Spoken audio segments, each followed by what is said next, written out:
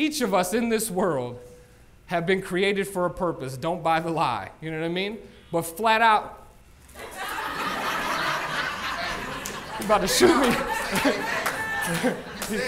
Amen. Amen. I made sure he wasn't loaded.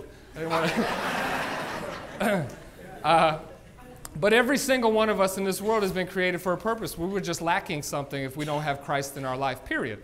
He's the energizer.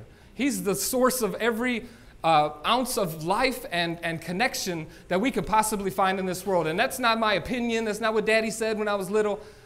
I've watched it happen in my own life. The moment that I plugged Christ into my life and accepted the reality of who he was and what he had for me, bam, energizer, out into the world to live finally with an actual purpose. Until we do that, whatever else it is that we're throwing in there, lame. And forever will just be some dead version of what we were truly designed to be.